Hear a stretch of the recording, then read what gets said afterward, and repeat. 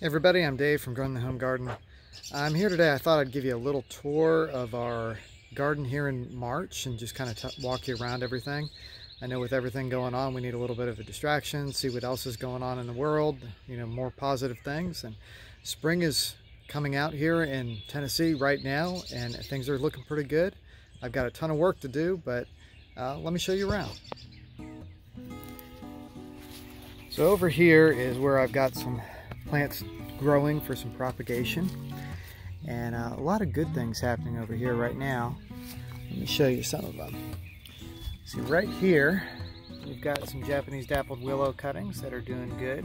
I'm pretty sure they're all rooted. Over there are some camellia cuttings, which I don't think have rooted yet, and there are some arborvitae ones that I'm still waiting on, and more arborvitaes. Also took some grapevine cuttings, and I'm trying some Japanese maples from cuttings as well, but I've never actually gotten one of those to succeed from a cutting, so we'll see how that goes.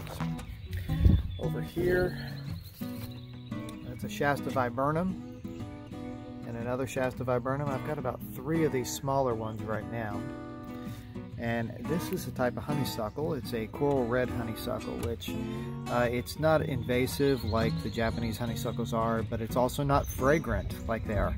It is beautiful. It's got these really nice red and orangish colored blooms that the hummingbirds still love, but it doesn't spread as terribly as the other ones do. Oh, and let me show you this here. This is pretty cool. This is a hops plant. I believe it's Cascade hops. I forget exactly. But I've got several of those in these pots here, and they are just starting to emerge. I transplanted them last year from self-layered cuttings near our other hop vine plants. Now over here, got some boxwoods that I did from cuttings last year, and then a bunch of lavender that I did from cuttings. They all need kind of a pruning to come back on them, but I'll have a video on that a little bit later.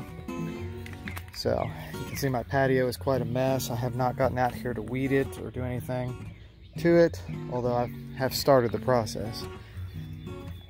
And our yard is a mess. If you look at this grass here, I got gas for the mowers and intended to mow it this past Sunday afternoon, and it rained, and it's been raining ever since. So it's really hard to mow after it's been raining so much. Now this is the largest Shasta viburnum I've got right now because I cut the other one back. But you can see its foliage is coming out and it's starting to get the blooms. It's budding, and it's just a gorgeous plant to have in the garden. Next to it over here I've got this is a Birkwood viburnum, and it has a really nice fragrant smell every spring. I believe this one is Mohawk. However, I've had some issues with it. If I can pull you down in here into the trunk area, I've had woodpeckers all over it, which makes me wonder if I've got a borer problem of some kind in here. So I got to do some more investigation. I'm hoping that it makes it long enough that I can do some corrective pruning this year and see if I can get in there and rejuvenate the plant.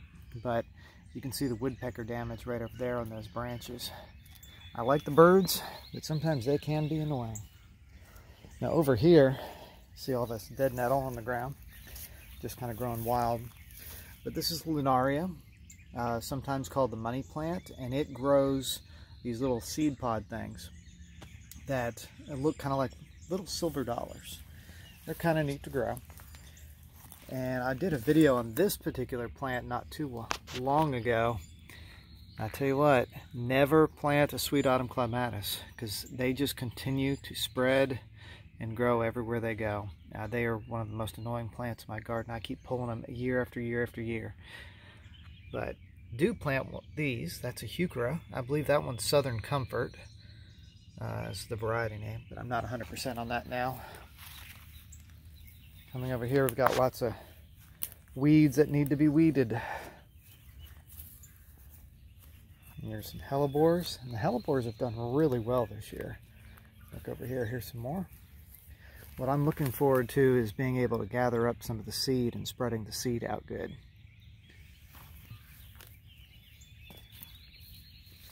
Walking over through here, this is usually where I have hostas, and I'll link to a hosta video that I did so you can see what it looks like when it's actually growing.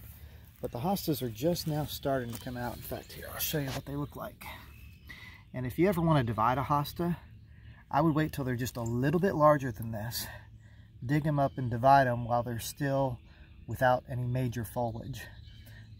That's when you'll have the best chance of success. But you know, hostas are really fairly forgiving, so you can transplant them throughout the year as long as you're willing to water and take care of them.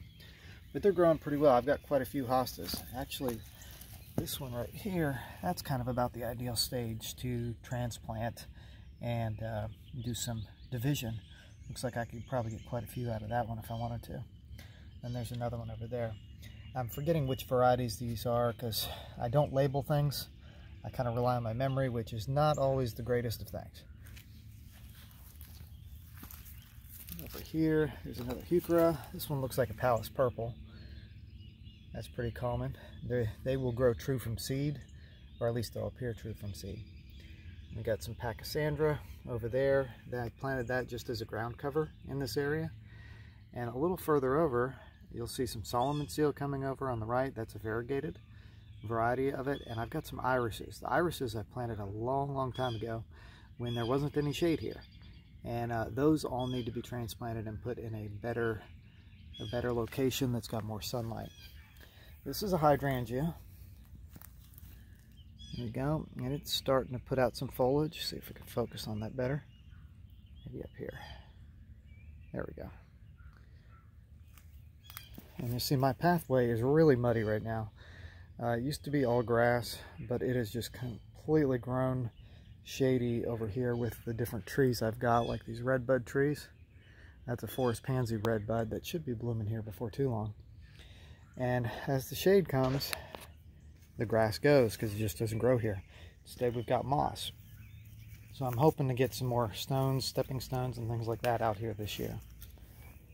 This bed has got more heucheras, not heucheras, hellebores, and Solomon seal over here. You can get a better look at the Solomon seal. Come around. See, this is variegated Solomon seal, and what's really neat about it is it grows these stalks straight up in the air, and then the flowers and blooms kind of appear on the underside of it. It's real pretty. But it does spread by rhizomes, and you can see there's quite a few little spots of it all around in this garden bed. But that's okay. It fills it in. They like shade and will very easily take over that shady area. Got a few more hostas coming up in here. Hydrangea. This is a Japanese maple. You can see we're starting to get some leaf growth on the Japanese maples now.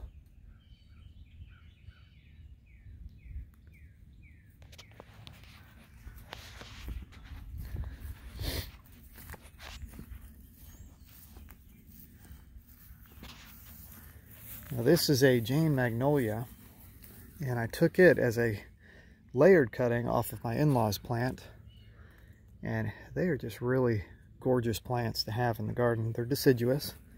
You can see it's got a pretty good stalk and everything by now, but this was done a few years ago and it's just done great. Really grows well here in Tennessee. Now if I follow around the corner, you get a better look at it. Back behind it, I've got two Shasta viburnums, also done from cuttings, and they're going to be loaded with white blooms here before too long.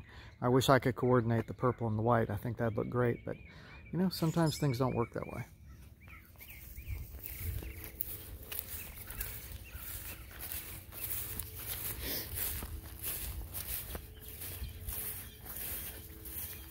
Now up here we've got a gorgeous plant, at least in the springtime. This is a purple leaf plum. It's all covered with flowers all along the stems. It's a member of the prunus family. I believe it's Prunus ceracifera. I think, if I pronounce that right. But it is just a gorgeous tree right now, and its foliage is all purple. I'm going to stand back here so you can see it better. Underneath it, I've got some forsythia. Those need to be moved, but I'll wait till they're done blooming, and then I'll just take a ton of cuttings off of those. If you ever want to start a garden business, forsythia sell really well, and they're easy to propagate. Coming back around over here to our mailbox area. And you see the creeping phlox starting to produce right there.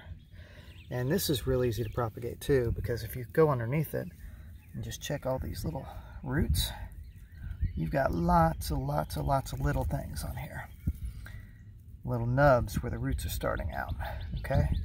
So you can take all kinds of little stem cuttings of those, as they really like to self-layer.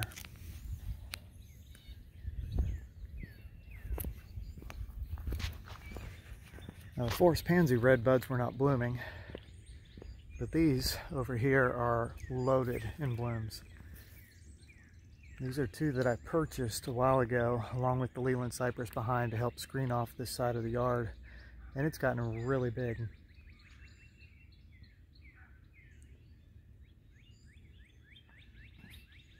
Red buds are a legume, and they create these little seed pods that are pretty cool. And a while back I decided to start growing some fruit trees, and I put them kind of along our driveway here. I've never actually gotten any good fruit out of them because I get not vine borers, that's for squash, but I get borers on the fruit, and they tend to ruin everything for us.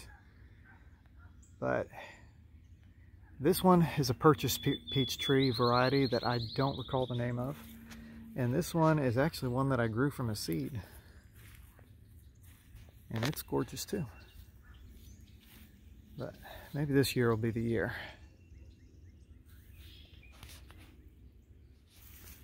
And then I've got two plum trees over here.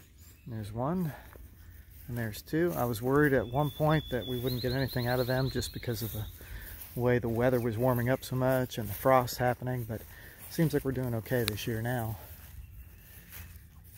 This is a crepe myrtle tree that I planted, and this is kind of a failure for me. But I planted another exact copy of it over here. In this area I intended to be just a pathway up our hillside, and I've not done much with it aside from just mowing it. So it really could be done a lot better. But you know, you do things as much as time allows to the best you can. Sometimes you have to drop certain projects. So let's walk over here toward the vegetable garden area. So you see my vegetable garden's kind of a mess right now. Got to get out here and do a little bit more. But we've got some areas cleaned up in the garden. We planted some seeds over here for lettuce and different things like that. We've got some mustard greens growing right now.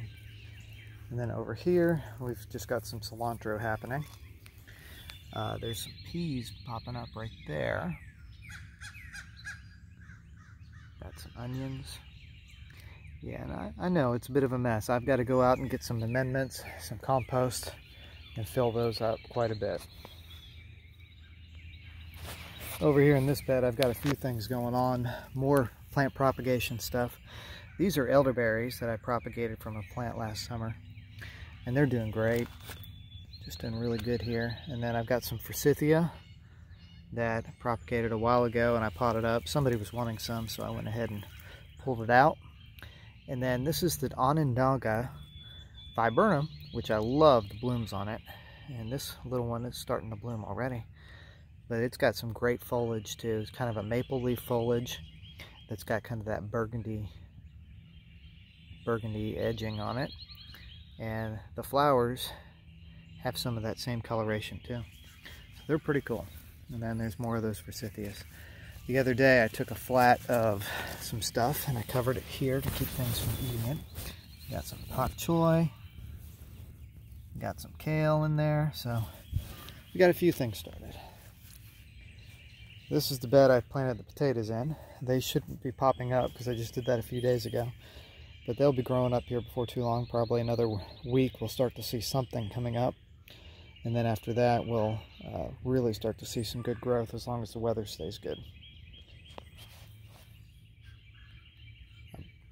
I brought you into the greenhouse a while back and showed you some of the salvia cuttings, which they're still doing fine. But what's really neat is I've actually got some peach trees that have started growing from cuttings. See these peach, I don't want to pull it out to show you the roots yet because it's still small, but I did pull it out the other day and they're definitely forming roots and they're doing well. And basically these vinegar containers, see there, I even wrote on it there. That's from the seed grown variety I just showed you. But basically if you cut the bottom part off of one of these vinegar containers, you can use that as the pot and then fit this directly over it, tape it to it, and it will keep the humidity in pretty well. There's some rosemary. They have rooted. I need to kind of pinch them back and encourage some new growth, but you got some new growth on it right there. So they're going to be fine. Rosemary is very easy to grow. A lot of people will grow it in water, but there's really no point to even messing with the water. Just get some sticks of the rosemary, strip off the lower half of them, pop it in soil and keep it moist and you're going to be fine. Rosemary is really easy to grow. And then over here, there's some plums. They're starting to root too. Got some other plants back there, some hemlock that didn't do well. I was just experimenting and never done a hemlock before, so thought it'd be worth a try. I've also got some blueberries over here, right there, so we'll see how those do. They're really leafing out good, but I don't think they have roots yet. Sometimes that happens. If you want to be very careful that you don't start pulling them too early. But what you can do is if you have a flat, like one of these, and you look underneath it, like see there is a root coming out. So I know one of the plants in there has a root, which might actually be just this weed. I don't know. Kind of looks like it. I'll just toss that out. But anyway, you just check the underside of your pots, see if roots are starting to come out. Then you can, if you've got roots, you can go ahead and transplant it. It's just a better indicator. You're better off just leaving it cutting in longer and making sure it roots than to disturb it. Just keep that in mind. Brought you over here to see this plant, which is a really awesome one to have, and it's a red buckeye. You can see right there the flowers are starting to produce buds, and of course, you know, that's the traditional leaf shape of the buckeyes. But they produce these flower stalks that just grow really beautiful red flowers on them that the hummingbirds love. So definitely one to plant if you want to attract some hummingbirds. It grows well in a mostly shady area to part shade. So I would keep it directly out of the sunlight. And this is kind of neat down here. Makes me curious if I can take a cutting off of that piece, if there's any roots off it. But it's sending up a little shoot here on the bottom. So that's a cool discovery. Typically for planting these, you sow the seeds fresh in the fall. And I'll post a link to that video here, because I actually did get one that grew, but the other 4 seeds that I planted all got eaten by squirrels. That's life for you. Of course, we got all kinds of these little grape hyacinths popping up everywhere. Just a little bit of color. And then over here, there's another forsythia. Looking back up toward the house. Those are a couple of viburnums there. And I'm a little concerned about them this year. I'm not sure they're going to make it, but actually I think they will. These are arrowwood viburnums, and I was wanting to get some more cuttings off of them this year. Transfer over to our new land. I say new land, but we've had it for about 2 years now. Haven't done anything over there yet, other than mow it. So, but it looks like this is going to come back. And then crepe myrtles. Crepe myrtles are beautiful trees when you let them become trees. I love the bark. Check out this one here. And just look at how that forms. The bark is actually, it exfoliates and it peels off and it reveals this smooth texture everywhere. It's just a really nice looking tree when you let it grow like that. A lot of people cut them down to the nubs, do what's called crepe murder, but I mean, there's a reason why it's called crepe murder. Now, I didn't do some great pruning work on this because you can see where they're rubbed up against each other and have joined. A couple of these should have been trimmed out a little bit better along the way. and maintained, but it's still a gorgeous tree as it is. They will bloom in the summertime. And these are kind of a watermelon pink sort of color. I don't know the variety because they were taken from seedlings and or cuttings from a plant on my parents' property.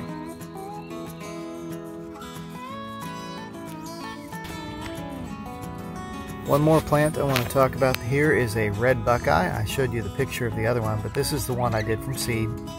See how well it's growing, but you know, neighbor pots don't have anything. So I at least got 1 out of 5. Next time I will have to protect them better. And hopefully keep them out of the squirrel's reach. That is a challenge. So I hope you enjoyed this little walk around the garden, the yard. I know things are a bit of a mess right now. I haven't had time to get out and do any kind of cleaning up yet. Actually I have, but not enough. So we're continuing with that process here this spring, trying to get the vegetable garden growing, trying to get everything else going. And you know, it's a good time to be out in the garden when all the stuff in the world is so crazy and chaotic and you just need an escape. So, you know, highly encourage you to get outdoors, get in the garden. There's nothing stopping you from that. It's probably one of the best places you can be these days. So anyway, I'm Dave from Growing the Home Garden. Thanks for watching. Please like and subscribe the video and look forward to talking to you more. Leave some comments if you have any questions. Thanks. Have a good one.